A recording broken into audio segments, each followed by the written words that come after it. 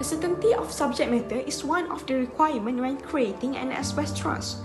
There are three certainties, which is certainty of intention, certainty of subject matter, and certainty of object. Today, we're going to focus on certainty of subject matter. What is certainty of subject matter? Certainty of subject matter is the requirement that the trust property left to the beneficiary must be easily identifiable along with the interest gained by the beneficiary. The trust is likely to fail if the property left on trust is unidentifiable or uncertain.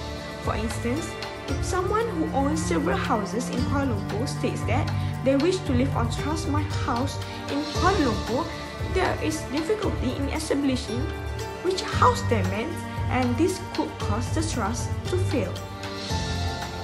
A trust is liable to fail where the property in question cannot be identified or separated from a larger quantity. The trust property must be described in such a way that it becomes certain and ascertainable. The justification for this is that a trustee can only perform his duty if he knows what property he is trustee of. Problems are experienced when we look at parts of the book of property. The nature of the property is decisive. If the property is tangible, then certain of subject matter will be satisfied where the trust property is separated out. However, where the property is intangible, such separation is not necessarily required. In London Wine Company Shippers Limited 1986, tangible assets, for example, the question arose as to whether customers' wine stock with a supply stock could be available to the supplier's creditors following insolvency. The court held that because it was impossible to distinguish the customer's wine from the rest of the stock, no trust could arise. If the trust consists any doubt, it will fail.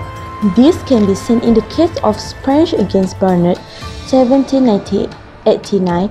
The court held that since the subject matter referred to only what shall remain at death, there would be an element of uncertainty in upholding the disposition as the valid trust. The husband is entitled absolutely. In the case of Real London Wine Co. Limited 1986, Oliver Judge reasoned that the confidence would have been shaky in any case because the sale of products had required that any goods be ascertained. There could be no reward for particular performance. According to the case of Arelas 1958, the court held that from the evidence and construing the words used, it created a trust for the brother and the two named individuals as a matter of construction, and taking into consideration all circumstantial evidence, a trust was upheld. In the case of Ashabi and others against Muhammad Hashim and others, 1887, the court held that the trust over land and money void as lack of certainty in the subject matter and in the ascertainable interest of $400. The reason of the decision is it was also impossible to say how much was for maintenance and how much for conduring, so the whole clause was void for uncertainty. For the beneficial interest, it can be referred to the case of Boys Against Boys, 1849. The court held that as the terms of trust indicated that Charlotte could only take whatever Maria left, failure of Maria to choose the subject matter became uncertain. The trust fails on uncertainty of Charlotte's beneficial interest. In conclusion, a trust creates rights and duty at the moment of its creation and must therefore be certain at the moment of its creation. For a gift, however, it only needs to be certain at the moment legal title is transferred.